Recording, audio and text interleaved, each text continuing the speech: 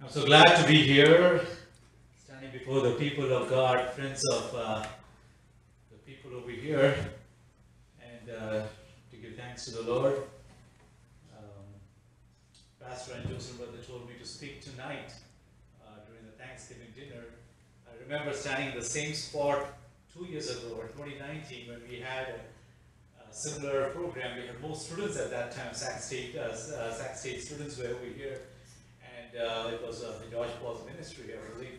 Many students came over here. At this time, they all have a business, they have other things to do, so none of them showed up today this time, right?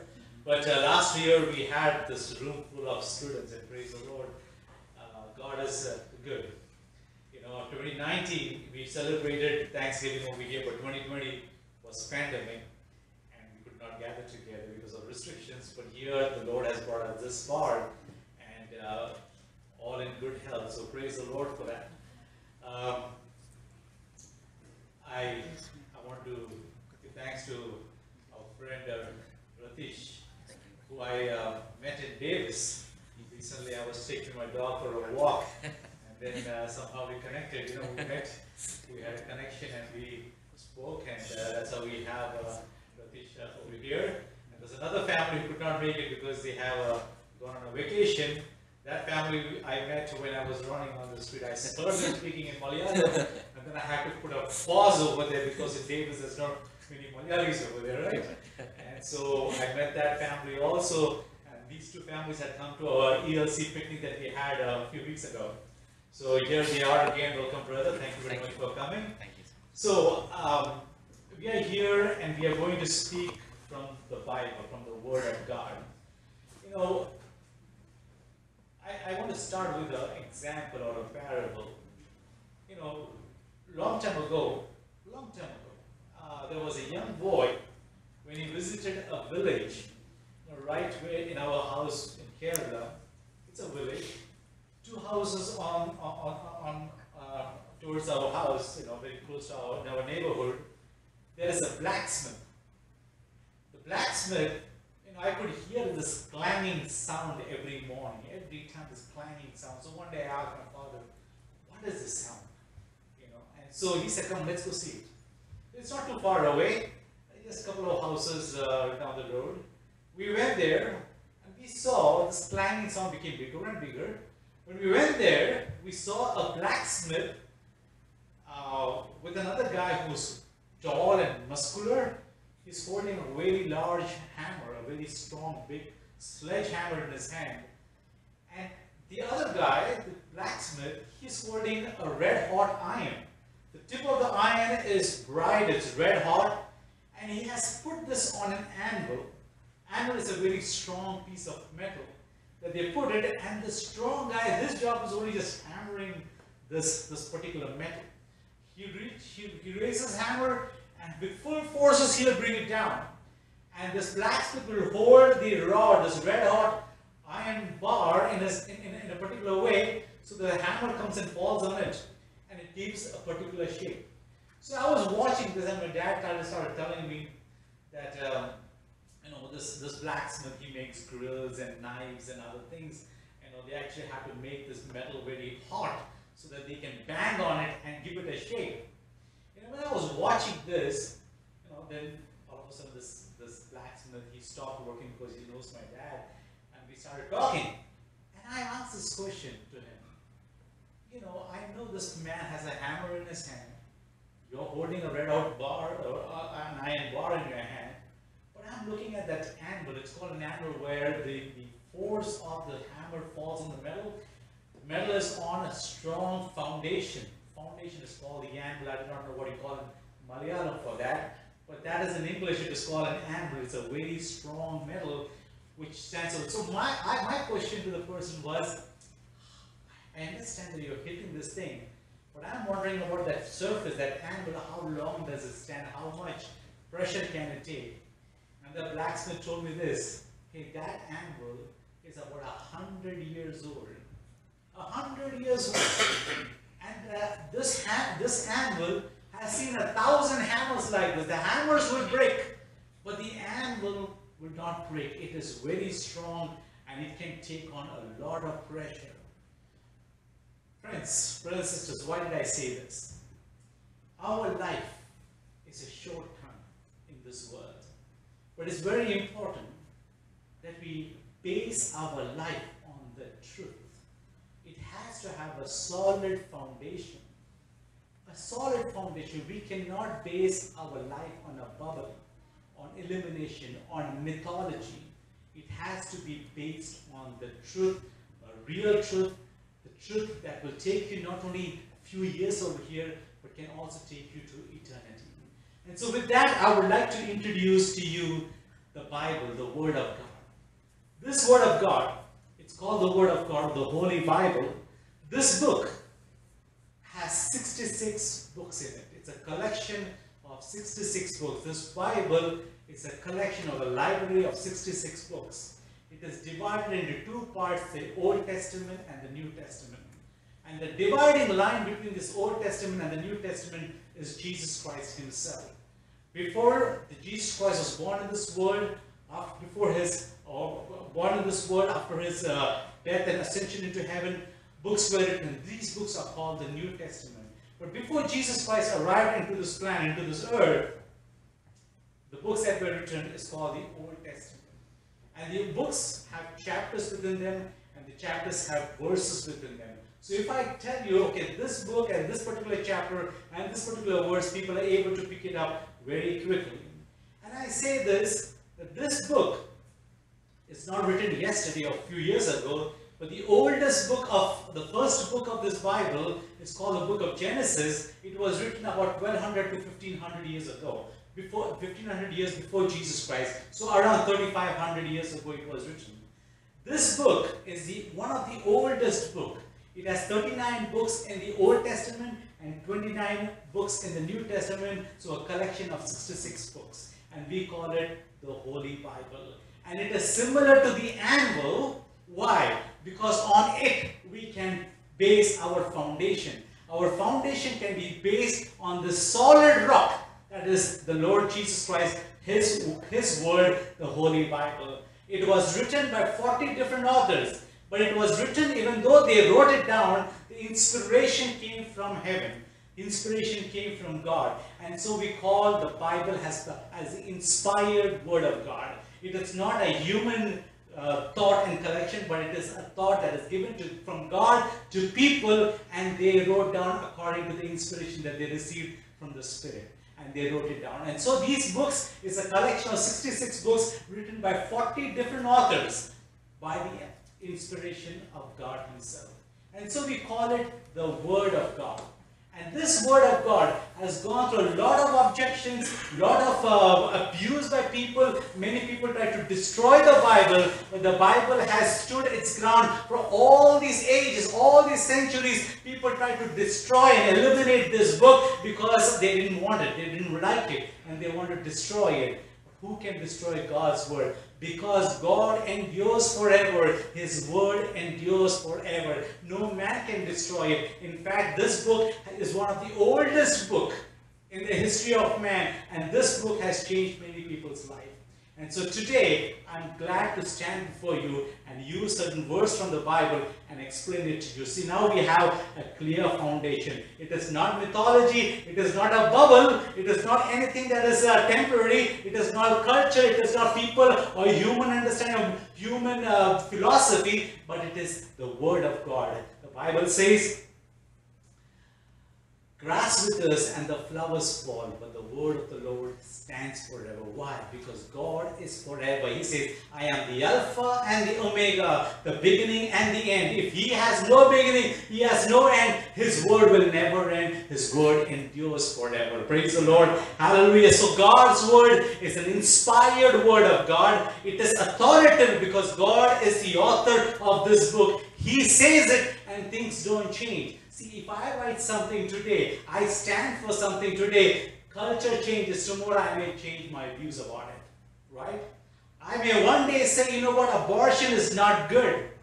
But after some time, I'm going to say, okay, abortion is good. Marriage is between a man and a woman.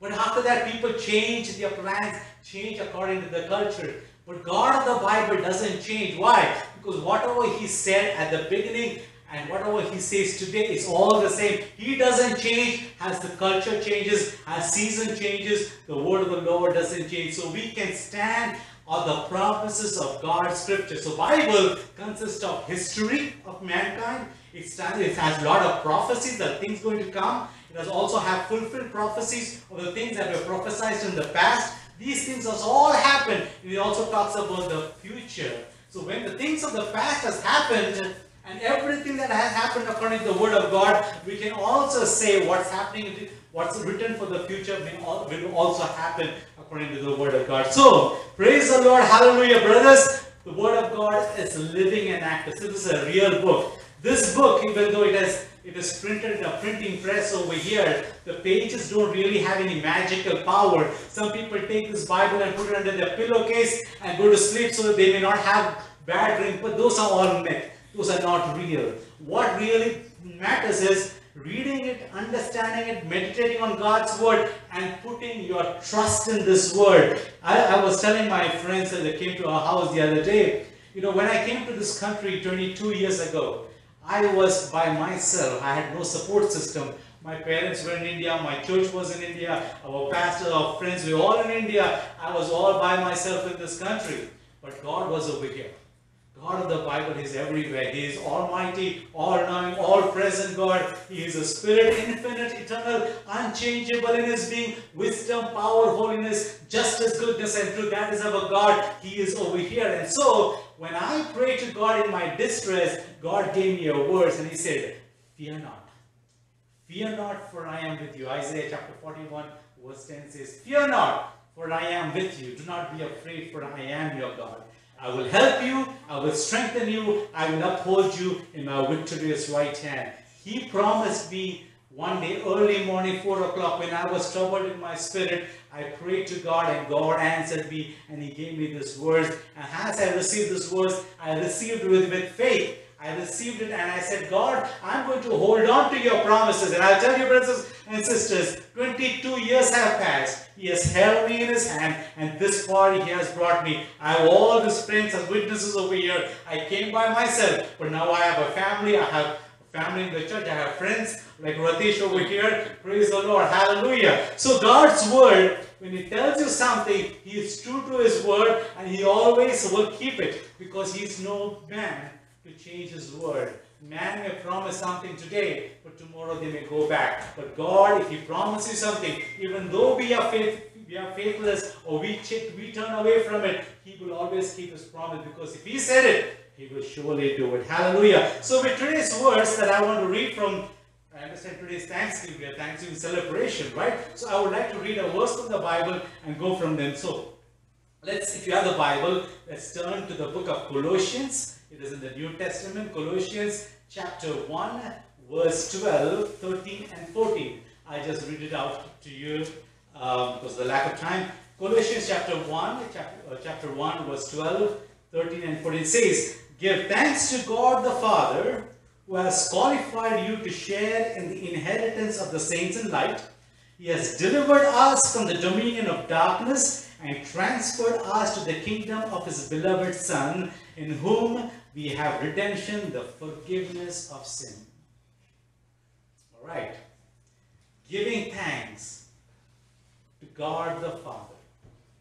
God created man. According to the Bible, the first book of the Bible is Genesis. And Genesis chapter 1 starts by saying, in the beginning, God. First 4 words of the Bible, in the beginning, God. God already existed in the past. There is no beginning for God. If God had a beginning, then he cannot exist as God because somebody had to create him. But God already exists. The God of the Bible already exists. You cannot define him by saying somebody made him. No, he already was there and he created everything. Genesis 1:2 talks about the account of creation. But in Genesis chapter 1 verse 31st verse, the last verse of the chapter says, God created everything, including man, and said that it was all good. God created man very good. That's what the Bible says. If God said it, I don't want to argue or debate about it. That should just settle the matter. If God wrote Man was created good. I'm not going to argue with God. Who am I to argue? My puny, my fragile body. I do not have that wisdom to argue with God. But if God of the Bible says that He created man good, that should be all okay, right? That settles the matter. But then what happened? In Genesis chapter 3, the fall happened. Fall is when Adam and Eve, first parents, they sinned against God and they fell from grace. In Genesis chapter 3, we speak about the introduction of sin. Genesis chapter 3, we see the introduction of sin. It's okay, just leave it on. Just leave it. Okay. Alright. So Genesis chapter 3, again, let's pay attention over here, brothers and sisters. Genesis chapter 3, we talk about sin. What is sin? Let's define sin. Sin is nothing but a violation of God's law. Anything that God said you shall not do, and if you do that, you're violating God, you're disobeying God, and that is considered as sin. And Adam and Eve sinned against God because they ate from the forbidden tree. They were given one commandment, that you shall not eat from the forbidden tree, but they ate it. They fell to the deception of the devil, and they fell, and sin was introduced into man's life. And then in Genesis chapter 6 we read, every thought and inclination of the human heart was wickedness continually. Every thought, every imagination, everything that man did was wickedness continually. Because if you read, because we don't have the time to go details of this, man had to leave the presence of God because holy God and unholy man cannot live together. Like light and darkness cannot dwell together, unholy God, unholy man and unholy God cannot dwell together. There cannot be purity and impurity mixed together. So man had to depart from God's presence. He was led out of the Garden of Eden and he was under the control of the devil. And then the devil led him. And what does the devil do? Do everything that is against God. And the Bible says in Genesis chapter 6 that every thought, everything that man did was continuously sin. Jeremiah says the heart is deceitful above all things and desperately sick. The human heart is desperately sick. Now see, these are the diagnoses of God revealing it to Jeremiah the prophet, that man has become very sick.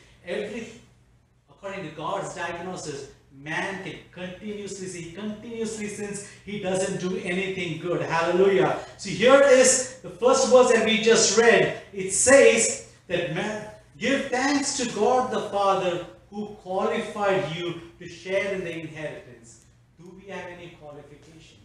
See, when I was I remember, all of us students are working very hard so that they can prepare the perfect resume. Right? They can show a qualification of all these degrees and experience that they have so that they can have their dream job. Right? Everybody is looking, all of us students are working hard. Many of you have already accomplished that. You have the job that you are looking forward. But everything requires you to be qualified. Right? I remember when I went for my kindergarten class, the principal gave me an examination. Now I was like 4 years old or 5 years old. He said, write ABCD, alphabets. Or the 26 alphabets I had to write. See, in kindergarten also, to get an admission into kindergarten, I was examined. I had to go through a test. They checked whether I am qualified to be in kindergarten. Right? If you go to a job, they look at your resume. They won't just look at your resume, but they may ask you a few questions to see whether you are qualified. Right? And here the word says, God the Father qualified you to share in the inheritance. What qualification do I have to be in heaven? According to the Bible, all have sinned and all have fallen short of the glory of God. The Bible says that the wages of sin is death. That means a person who has committed even a single sin cannot enter the presence of God, but he has to be thrown into hell. There's two destinations for mankind, a heaven and a hell. Hell was created for the devil and his demons as punishment place. But everybody who follows the devil will have to go to hell. But how can man who has sinned against God go back into the presence of the Holy God? We are not qualified. We cannot qualify ourselves. We have sinned, we have stained, we have sin within us. We cannot do good. A child, when is born, the Bible says the child is born in trespasses and in sin. As soon as the child is born, the Bible says the child is born in sin. If the child is born in sin because he has inherited sin, see, when a child is growing up, you don't have to teach the child to lie, do you? You don't have to teach a child to lie. It is a natural, inherited behavior. As soon as the kid did something that is wrong, and the father comes and says, did you do it? Out of the fear of punishment, the child will say, what? No, I did not do it. It's a lie. One of the 10 commandments, thou shalt not bear false witness. Thou shalt not lie. It is one of the violation of God's command. So a child, when he grows up, or every human being naturally commits sin.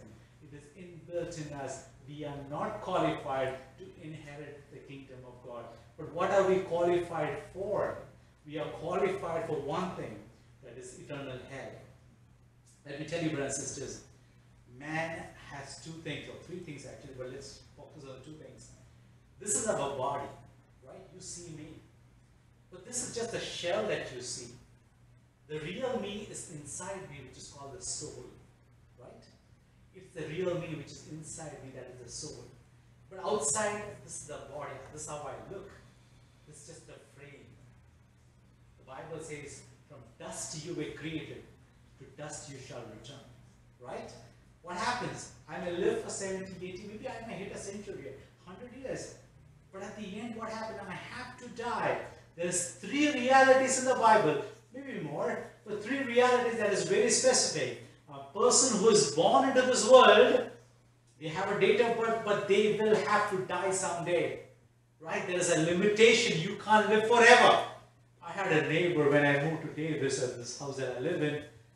I had an 80-year-old neighbor next door. He came to greet us and invite us to Davis and all that. So, and he gave me his business card while he was leaving. And the business card said this: I intend to live forever. Good intention. I intend to live forever. 5 years later, he died. He's no more. But he intends to live forever. We can have beautiful, great intentions, but we have limited time in this world. That's the body. But there is a soul within us that never dies. That never dies. It lives forever and ever. So if a person is dead, we say this is the body of that person, correct? Right? But where did the person go? We don't say that person by his name. We'll say that is the body of a so-and-so person.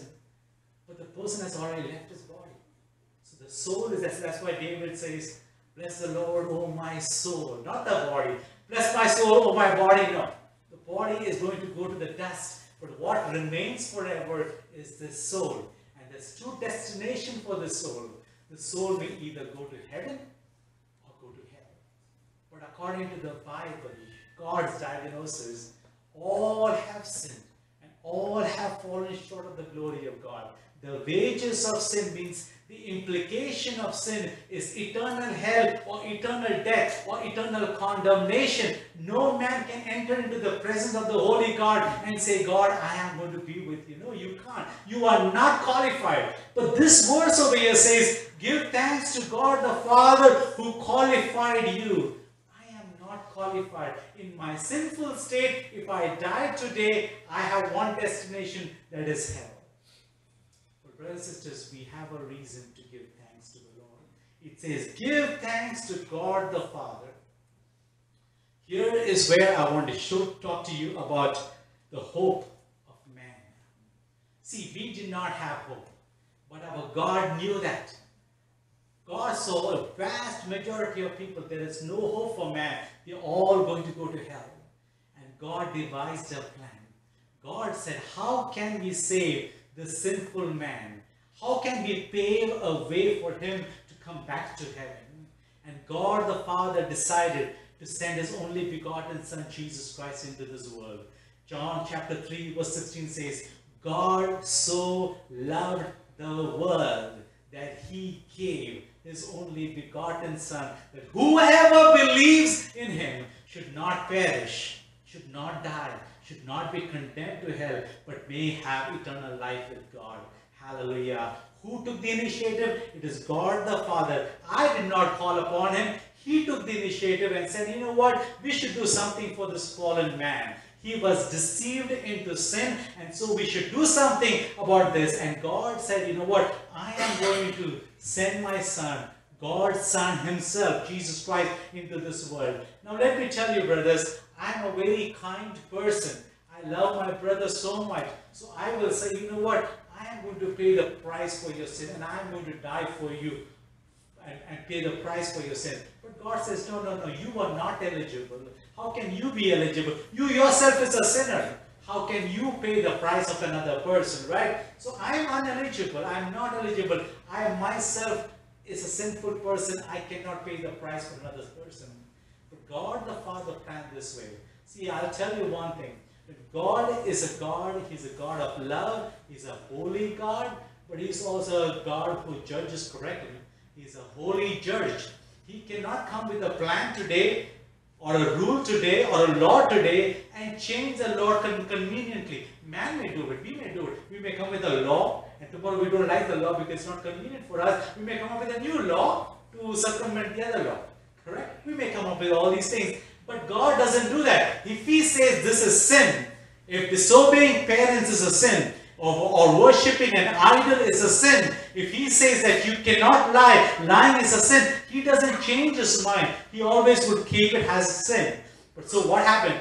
Man has sinned, and there is no way for us to go to heaven. And so God sent His Son Jesus into this world.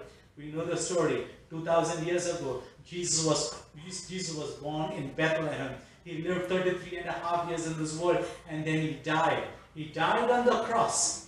Gave up his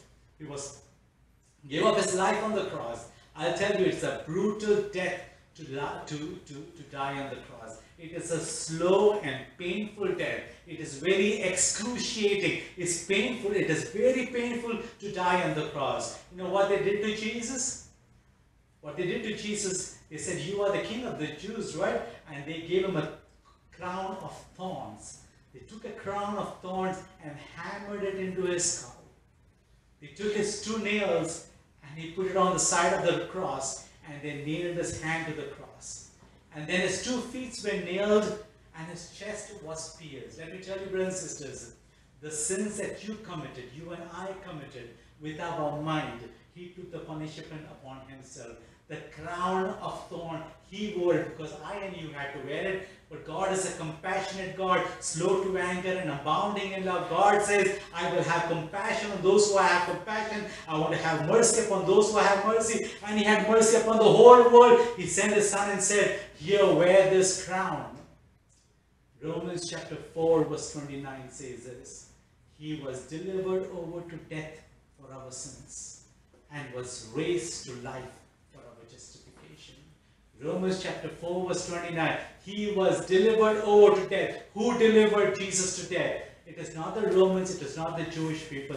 God Himself delivered His own Son to death on the cross. He took the pain and suffering that we had to take upon His own Son, Jesus Christ. Hallelujah. The crown that He wore, it is because of the sins that you and I committed with our mind. The wrong thought, the wrong motives that came into our mind. He took the punishment for our sins. His hands were pierced. The sins that we committed with our hands, the punishment fell upon Jesus' hand. The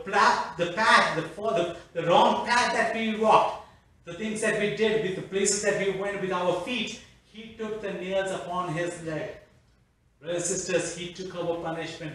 His back was beaten. The flogging that had to come on my back, He took those flogging, and His chest was pierced.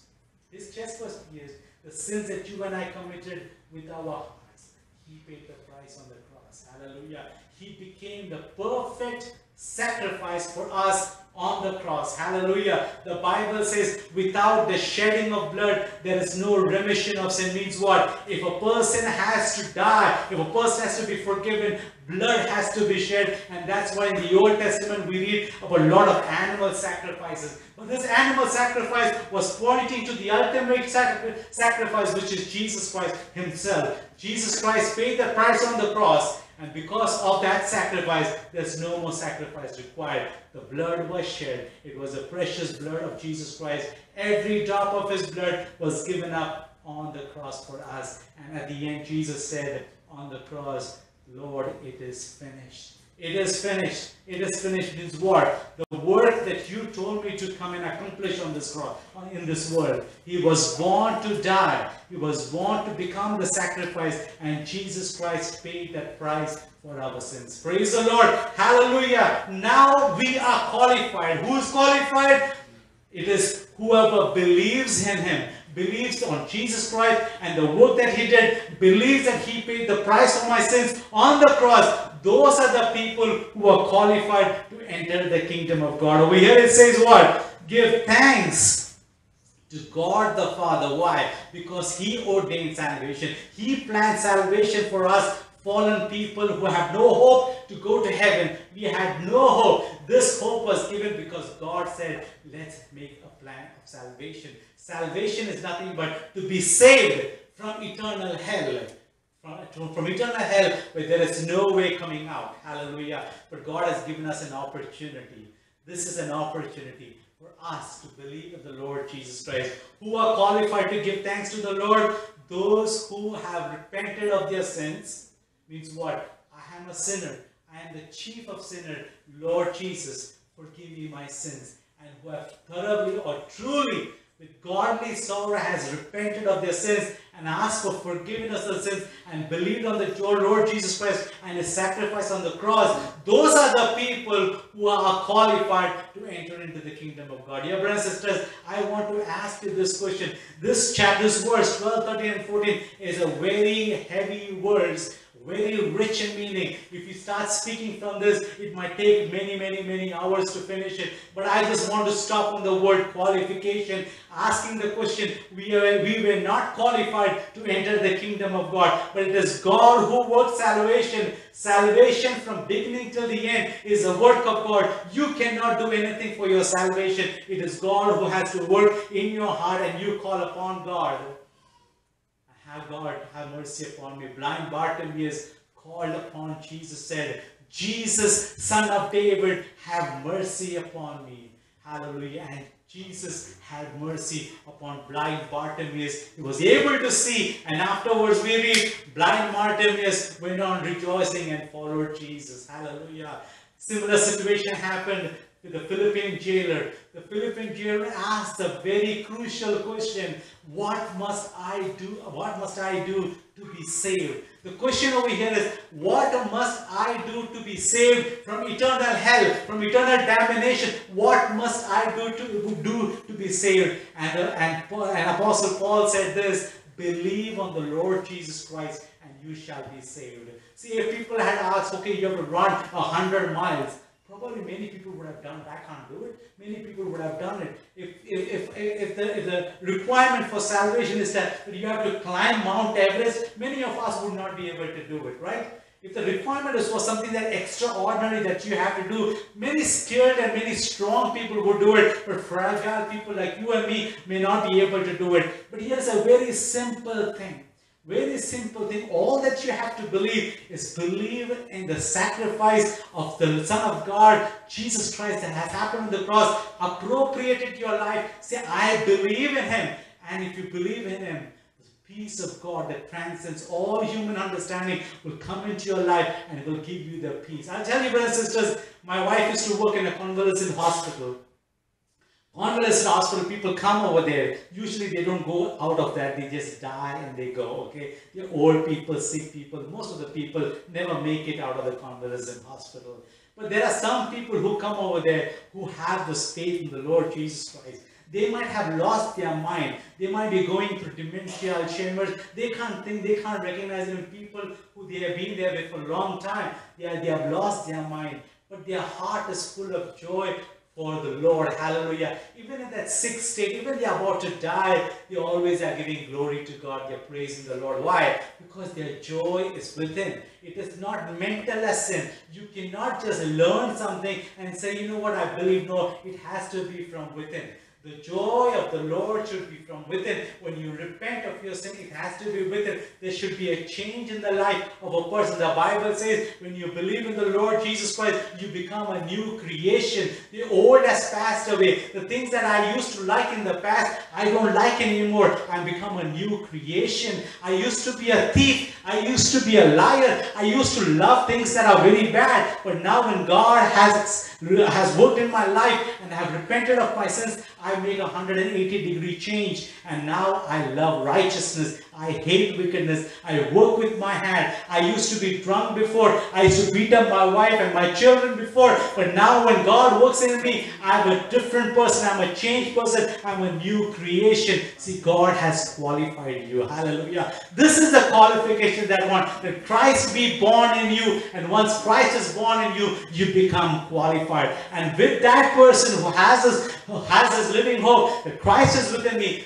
they are the one who gives thanks to God the Father. Before their father was the devil, but now when they repented, they turned away from their sin, God has become their father again. The relationship that Adam and Eve had in the Garden of Eden, God was their father. The relationship was broken because of the introduction of sin. But now there's forgiveness of sin. The relation has been restored. Now God becomes our father. Hallelujah.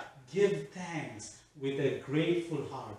Give thanks if you have been recognized by God. See, it's one thing to know God, and it's a different thing for God to know you. You know, in Matthew chapter 25, I believe, we talk about the 10 virgins over there. 5 made it, 5 did not make it. And the 5 who did not make it tried to knock at the door, and a word came out from the other side of the door.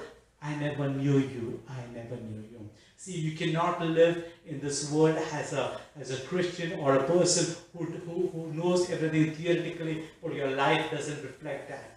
Your life has to change. It has to start with repentance. Hallelujah. Brothers and sisters, we did not act, but God acted in history. God acted for us. He is the one who provided a lamb that was slain. You remember the story of Abraham. God tested Abraham and said, go take your son to Mount Moriah and kill him. Sacrifice your only son. Go to Mount Moriah, which is a 3-day walk, or 3-day travel. They had to travel 3 days before they can reach the mountain. And they reached 3 days, and now you can understand Abraham, only son, he got in his old age, he has to be sacrificed. And God told him to go, and he went. Early morning, he got up, his son and 2 servants on a donkey, ready to go. They went all the way to Mount Moriah, and they said to the servants, wait over here, we will go. We will go up and sacrifice, and we will return. And Abraham and his son took the knife, to the wood and everything, went up to the mountain, and at the very top, the son asked the father, Father, I have to ask you something. I think we are missing something over here. We have the fire, we have the knife, but where is the lamb that has to be killed? And Abraham said one thing, the Lord will provide. God will provide. I'll tell you, brothers and sisters, God has provided a son for us. His name is Jesus Christ. If you believe in him, the Bible says, if you believe in him, you shall not perish. You shall not be destroyed. You shall not be condemned, but you shall have eternal life. Brothers and sisters, I want to stop over here because I think I'm running out of time. So here is the reason why we have to give thanks. The only reason. We may have many things for this world. We are thankful for our family. We are thankful for the job, the car, the house and everything. But these are all temporal things. I'll tell you, the soul lives forever. And give thanks to the Lord if your soul is saved and you're on your way to heaven. I'll tell you, give thanks if you have not surrendered your life yet, you have an opportunity while we are still breathing. While we are still breathing, we have an opportunity to give thanks to the Lord, receive the sacrifice that was done on the cross for the Lord Jesus Christ, and the salvation will be yours also. Brothers and sisters, would you surrender your life? If you want to receive the Lord Jesus Christ, come and speak to me or to Pastor, and the gift of salvation shall be yours too. This is not mythology. This is not a fairy tale. This is not fantasy. This is not made up story. This is the word of the Lord, and the word of the Lord stands forever. The flowers may fade, the grass will wither, but the word of the Lord stands forever. You will and I will pass away. But God's word has been there for centuries and centuries. This word of God has been transforming people's life. I hope your life is also transformed through the word of God. I'm just a messenger. I'm just giving you what God's word is. This word is what you have to receive. Receive it, faith. Change your life. Depend on it. Depend on God's word. Surrender your life to God. And you also shall have eternal life with God. And here it says, give thanks to God the Father who qualified you to share in the inheritance. Our inheritance is in heaven. We are a temporary people over here. Our citizenship is in heaven. If you are called by God, you are His child, then you can be thankful.